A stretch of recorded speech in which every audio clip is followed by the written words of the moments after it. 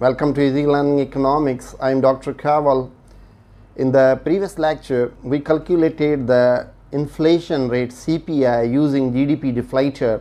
Now we are going to calculate the nominal and real GDP using GDP Deflator.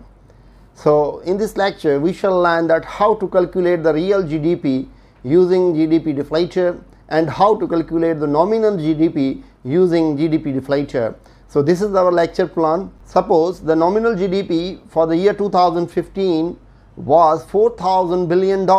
As the GDP deflator is given, that is 125. So this data has given. So now we are going to calculate the real GDP in billions, that is missing. As we know that GDP deflator is the ratio of nominal GDP to real GDP multiplied by hundreds. Data which we have given, that is nominal GDP $4,000 billion. The real GDP that is not given, where it is question mark here, it is 3,200, and that we have suppose found, and now we shall prove GDP deflator will be the 125 that it has already been given. So here the GDP deflator has been given, that we have searched that how it has been calculated. So now we are going to calculate the real GDP using the GDP deflator. GDP deflator 125 over 100. It means the prices in the base year was 100 suppose. Now the prices have reached to 125, that is the prices have risen suppose by 25%. So 125 over 100 is equal to nominal GDP, that is 4,000, and the real GDP which we are going to find by cross multiplication. The real GDP multiplied by 125, 4,000 multiplied by 100, and by solving it, the real GDP 125 and 4 lakh. So real GDP will be 4 lakh over 125. So the real GDP is 3,200. Real GDP has been calculated, that is $3,200 billion. So the missing figure is here, that is 3,200. We have proved that the real GDP is $3,200 billion. How to calculate the nominal GDP using GDP deflator?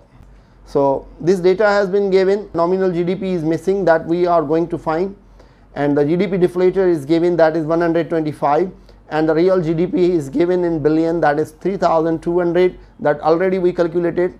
So now we are going to calculate the nominal GDP by plugging the given figures in the GDP deflator equation. 125 over 100, it means the prices have risen from the base year. So the nominal GDP is equal to what, when the real GDP is 3,200. By cross multiplication, that nominal GDP multiplied by 100, so 3,200 multiplied by 125. So the nominal GDP 100 is equal to 4 lakhs. Nominal GDP is 4 lakh divided by 100. Nominal GDP is equal to $4,000 billion. That is missing here. That has been counted. Using real GDP, we calculated the nominal GDP with the help of GDP deflator.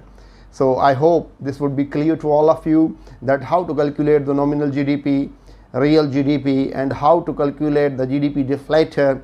In the previous lectures, we also calculated the inflation rate, and we also discussed about in detail that GDP, GNP, NNP, personal income, disposable income, and nominal GDP, real GDP, and how to calculate nominal GDP and real GDP. What does the nominal GDP and the real GDP explains? So we have discussed in detail all things. I hope that there would be no confusion to you.